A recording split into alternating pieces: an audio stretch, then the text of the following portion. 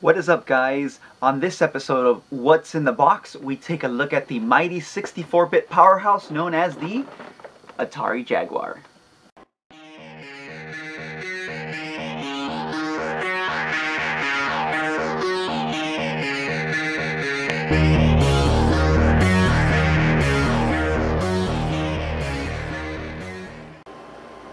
Alright guys, so what we're looking at here is the Atari Jaguar 64-bit console.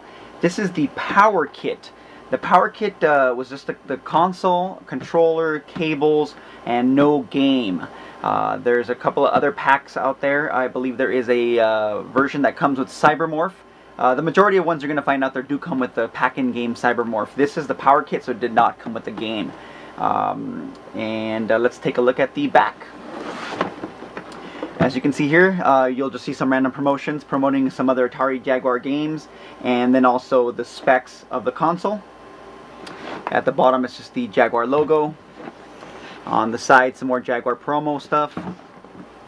And let's open her up and take a look at what you should expect to find in a boxed Atari Jaguar.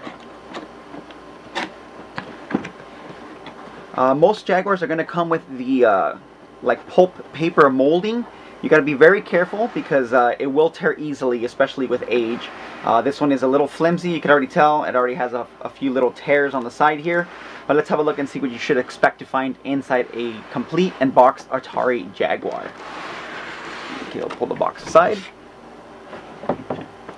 Here you'll find lots of promotional paperwork. We have the Atari Jaguar. Looks like the you would mail this in and you'd probably get some free prizes, maybe some promotional stuff, maybe some you know, magazine articles or promo tapes, stuff like that. Here we have the Atari Jaguar User's Guide, which should come in the box as well. It's a few pages showing you how to connect the console and so on and so forth.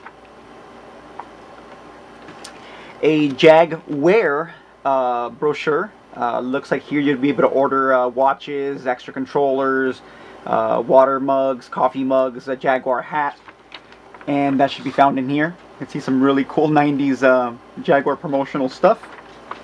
There is a free Jaguar catalog paperwork in here, as well as some other promotional items as well.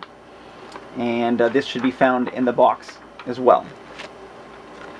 Other items will include the console, which would come in a baggie similar to this one here.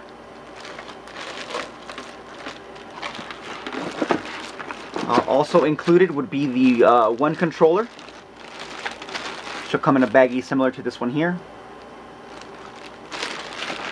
As well as the accessories like the RF adapter. And just to let you guys know, the Jaguar does, you can buy an optional composite cable. It will cost you about $30 to $40 online. Out of the box, you're just going to get RF, unfortunately. And last but not least, you'll get inside the box an AC adapter for the console itself. So if you're out there looking for an Atari Jaguar and want to know what it comes with or if it's complete, it should come with all items pictured here.